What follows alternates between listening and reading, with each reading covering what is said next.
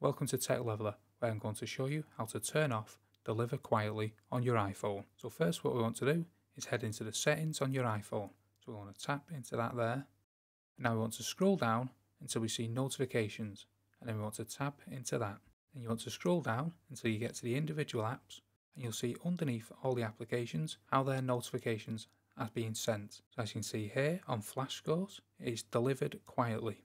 So now we want to change that. So we want to click into Flash Scores. This can be any app on your iPhone. Now if you want to get it back to normal, you're going to want to tap on Lock Screen, Notification Center and Banners. And then you want to tab on the Sound and Badges. Now this will put the notifications back to normal. So you now will start getting notifications off this application. But this is the place where you want to change any notifications if any are being overzealous and sending too many. You want to turn them off. Now if you want to simply just turn off all notifications for this application, you want to tab off this allow notifications here at the top, and this will just completely turn off all notifications.